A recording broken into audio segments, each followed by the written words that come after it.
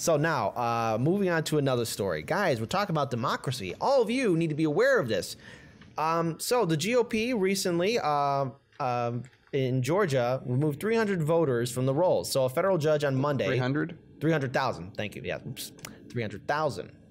So a federal judge Monday night allowed Georgia to move ahead with a purge of over 300 voters deemed inactive by Republican Secretary of State Brad Raffensperger, sparking outrage from rights activists who accused the GOP of an illegal voter suppression effort ahead of the 2020 elections. Fair Fight Action filed a lawsuit Monday calling on the court to step in and stop this illegal purge, but U.S. District Judge Stephen Jones allowed it to proceed while noting that he could still order the reinstatement of voters removed from the rolls. Another court hearing on the purge is scheduled for Thursday. The Georgia voter rolls are expected to shrink from 7.4 million to 7.1 million by Tuesday morning. According to Fair Fight Action, 120,561 Georgia voters are being removed from the rolls solely because they decided not to participate in recent elections. And gee, I wonder why. Maybe when you have unpopular candidates and when Democrats and Republicans, especially who have close ties to the establishment, keep on saying the same talking points, people are going to become disengaged. Remember, in 2016, 40% of Americans identify themselves as independents, and that number has been increasing since then because no one has anything in common with the Democratic and Republican establishment.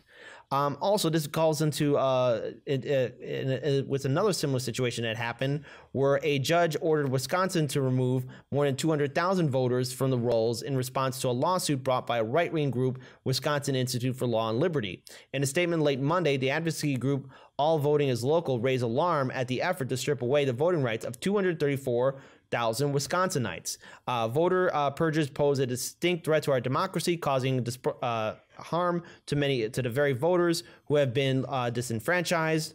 And Bernie Sanders had went on to say a few statements about this as well. I say get out of politics and get another job. How can I make sure those who might vote against me can't participate in democracy? That's what Republicans are doing today. It's cowardice, and they won't get away with it. So Bernie Sanders is upset about it, but to him, I would say this. Don't forget in 2016, during the primary, a lot of voters that were going to vote for you were also purged, not by Republicans, but by the DNC establishment. So what the GOP is doing here isn't that different than what the DNC did in 2016? Yeah, you can actually look that up. So not only in California, people getting provisional ballots, that's one that a lot of people know about, but also in I think it was Brooklyn. In New York, I think it was over 100,000 voters in the Democratic primary were purged from voter rolls. And that actually ended up in a court case, or it actually basically was admitted, that this happened, and there were some minor fines that were paid, and all of the people that perpetrated that fraud still hold the current positions that they held then. Also, real quick, fixing the problem. I really want to remind everyone that before the Supreme Court did away with what was the exact voting rights thing that the South couldn't? What was that thing they overturned like 2 years ago? You know what I'm talking about? I don't know what you're talking about. Okay, so there was a thing, someone in the chat, you guys could probably let me know what it is called, when the Supreme Court said that the South no longer had to, the Voting Rights Act provisions that they were pulled away so that the South didn't have to go through and tell people.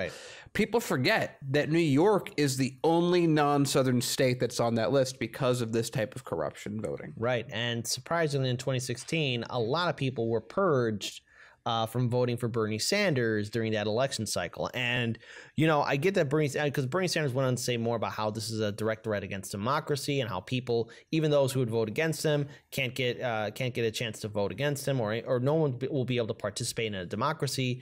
And, we have to keep our heads on a swivel about this because now, if people are being purged, and this is the GOP doing this right now, be prepared to see the DNC play the same kind of tricks that they did before in 2016. This is a real threat to democracy. And when people don't have the right to vote, well, then what kind of system do we have? What are we fighting for? What the hell are the people in the corporate media actually saying about what's great about America? The whole idea of America and our democracy is that the people choose who gets to represent us in the United States Congress, for the office of the United States President, and even at the state level, at the county level, at the city level. And if we're being denied that privilege to vote, then we don't have a democracy. But to be real, we have an oligarchy. We have an oligarchy of a two-party system that's bought and sold by Wall Street, big banks, and major corporations. And for them, this is okay. And, you know, it's not only just happening in Georgia and Wisconsin, but as Paul said too, this is happening in California, and be prepared to see the same kind of thing happen in numerous other states. And this is why we have to step up. And this is why I always say, know the rules and regulations in your state's primary so that you are not removed, because this is the time where we can make our voices heard. Daniel. Yeah, this is exactly what we saw in the last election. We were calling out just as hard, and someone put it in the chat. Not a lot of people were calling out when the DNC voter purge in New York, which was a shame. And a lot of mainstream media, of course, weren't there. They probably supported it.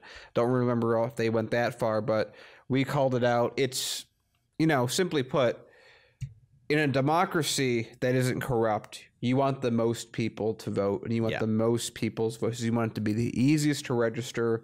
But again, in a rules for rulers context where you are dealing with corruption, keeping people from voting, having eligibility tests, making it as difficult as possible for people to vote is what a corrupt system will do. So all that we're seeing when we see something like this is confirmation that it's happening, which means that individually we have to do two things. We have to win by winning and make a new system by winning this in this system so that this can't happen again, which we are currently on track to doing. I'm much more optimistic now than I was in the previous election, and Sanders seems to be trending in the right direction. Second, you have to make sure that you're registered. You have to check before registration. You have to keep making sure. I have a timer set on my phone every 3 months to just double check my registration. It's not that much to do, and spending a few extra minutes every 3 months, 4 times a year, to make sure you can vote is well worth the effort.